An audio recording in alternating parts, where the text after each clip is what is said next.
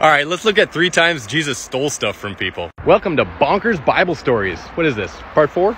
I'm using the word stole a little bit loosely because he didn't always keep the stuff. Sometimes he just destroyed it. So let's call this his rap sheet of property crimes.